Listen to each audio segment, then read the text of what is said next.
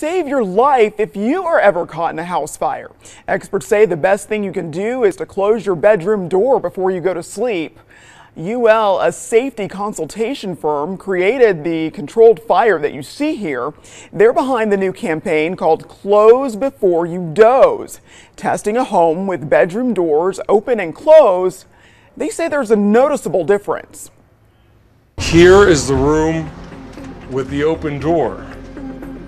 Look at this, we've got the TV melted, stuffed animals, they're just fine. Bed's clear. I mean, what's incredible is that this door sort of acted like a shield. Exactly what it did.